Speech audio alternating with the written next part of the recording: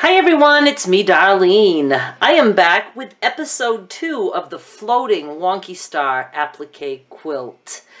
If you're not familiar with this series, the playlist link is in the description box down below. Go check out episode number 1 and then come back. I've got to tell you, if you watched the first episode, I was really unsure about my fabric choices. I am so excited to say that I absolutely love the way this is coming out. I have done a few things and I want to show you. So in case you're waiting for me to get started before you get started, I thought I would jump in, show you a little bit. We're going to make a block together. And then I probably won't see you again until I'm done, unless I have something else I need to say.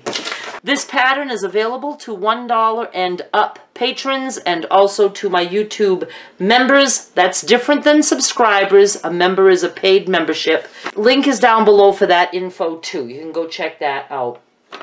And you can see that I did this here and this here. I went ahead and made my Wonky Stars the A blocks, all 8 of them, and then I made the 4 B blocks, and then I wanted to start putting things together. So we're going to continue doing that, but this fabric, I love it so much. I do want to say, get yourself fabric that is not directional. Now this really is not directional. I love that I have all these blocks to cut and sew together because it breaks the pattern up and it looks more wild and crazy than, you know, this. So I'm really happy. But if you get non-directional, then if you need like a 4x6 or a 6x4, it doesn't matter. You can just turn your fabric and use it. So here's what I made so far. Where are my stars? Let me show you. Here are my little ones. They're not trimmed to 4.5 yet. I have all the size info also for this pattern. And for the letter blocks, even though I tell you like C, 8.5 square, if you're doing applique, you might want to make the block a little bit bigger and then trim it to 8.5, depending on what you do for decorative stitching or all that. So I have my little ones, and then I have some bigger ones, the B. And they are wonky on purpose. I cut 2 different patterns for the A and then 3, I think, for B. But when I trace, I even cut wonkier too. One even had like a little curved point, and I really liked it. But look at this. It looks like sky to me. It looks galaxy-ish. I went ahead with a gold thread. I had a choice of that or black. I think I would have liked the black better, but I thought the gold would be a little bit more twinkly. And I decided not to do an outline, an echo stitch like I did in a Wonky Star that I did before I even started this. I just didn't want to take the time, and I didn't want to fuck things up, and I know that I could. So I just am keeping it very simple. So those are my stars, and now I'm going to show you the 2 blocks that I finished. This guy is this block here, and what I did is I scribbled it out so I know that I don't want to be repeating any part of that. And I just went with the top left number is 3, so that's what I stuck on here. It's just going to keep things simple because it's like making a puzzle if you don't keep track. So I really like it, and you can see how, you know, the pieces, the swirly things get broken up, and I really like that. And then down here, number 44 block, and I haven't trimmed these. I generally don't. You know, when I put things together, I just eyeball it. So, see, I just like it. There's 2 stars there. Now, these are the same A blocks, but I made this one a little bit bigger than this one. So, I'm very happy with how this is turning out. I think it's going to look super cool when it's all done. Let me decide which one I want to do on camera, and we will do it. Alright, we're going to keep it simple. And I have to pick something with A and B because those are the only star blocks that I have made right now. We're going to do this right here. This A, number 12, 13, and 14. So I need to cut, and let me get set up. So I need number 12, number 13, and number 14. 12, 4.5 by 6.5, and then 14 is 8.5 by 4.5. So they have 4.5 in common. So I'm cutting a 4.5-inch strip. Just evening off my edge.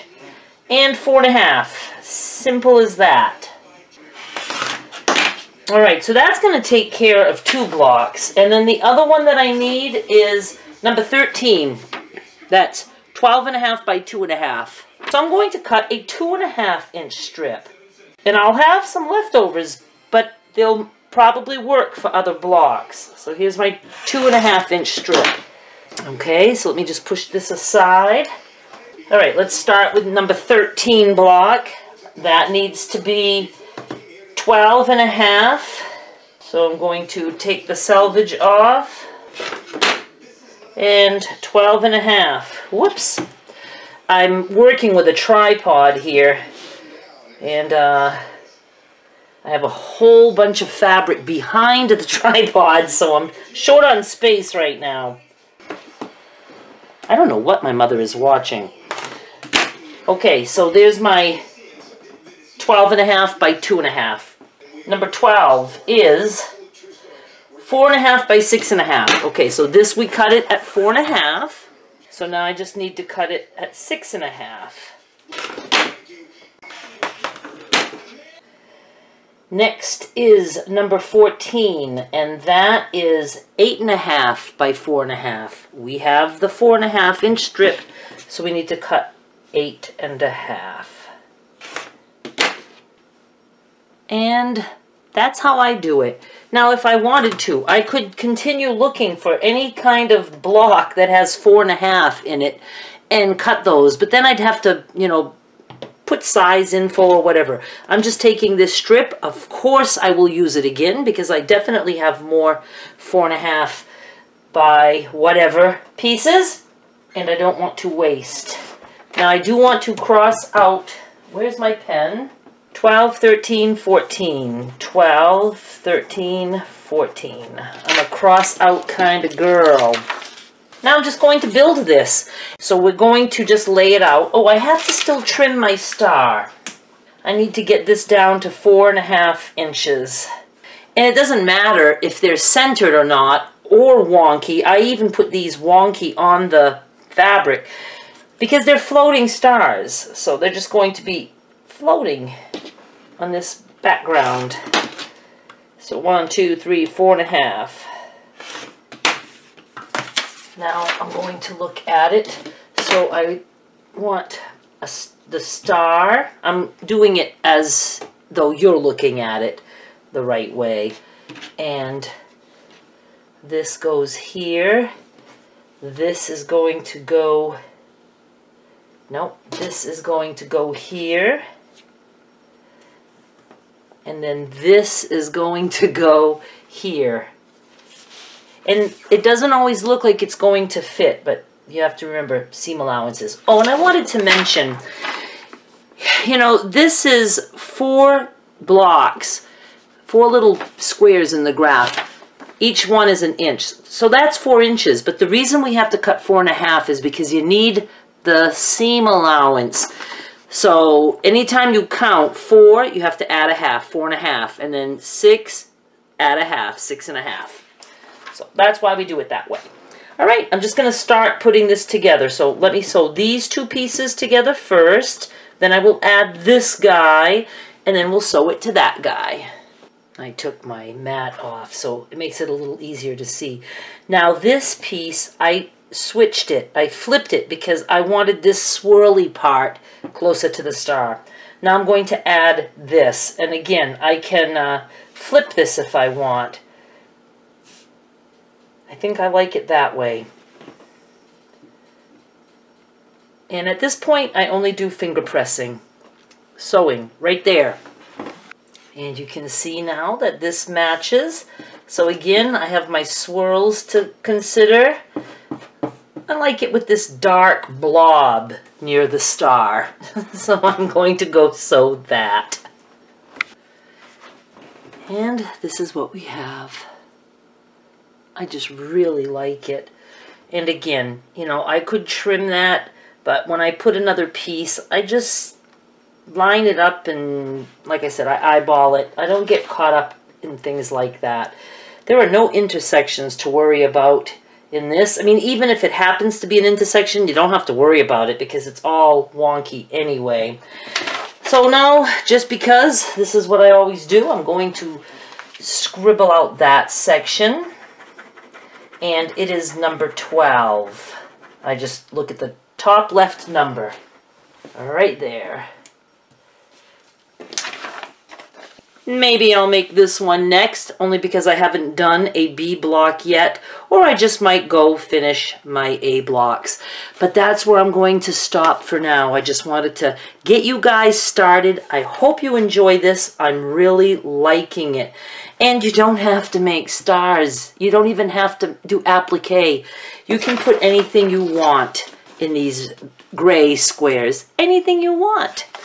But it is kind of cool to have it be floating. So in order to get the floating effect, I mean, you need everything in the background to be the same, even the background that your applique is on. And you can just, you know, cut out any kind of shape.